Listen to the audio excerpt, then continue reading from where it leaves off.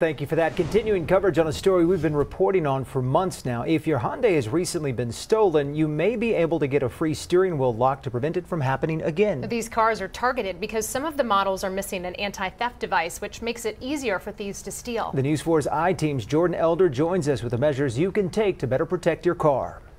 Kias and Hyundais are holding strong on the list of most stolen cars here in San Antonio, but police say they've got a new solution. We've seen police departments across the region handing out steering wheel locks that prevent thieves from being able to drive away in your car.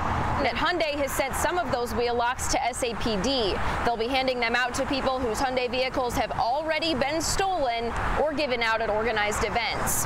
The wheel locks are only available for Hyundai victims right now, but if you take a look at the list of most stolen cars last month, Kia's made up half that list. Kia has a similar program for free wheel locks, but so far they haven't provided any to the city of San Antonio.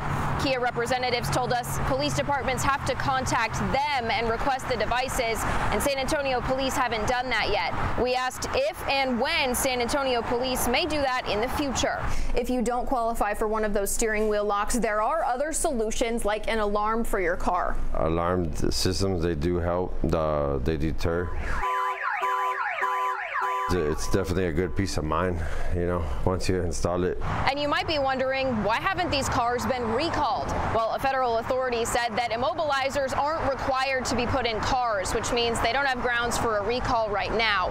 Kia and Hyundai are, however, paying out millions of dollars to victims of these crimes as part of a class action settlement.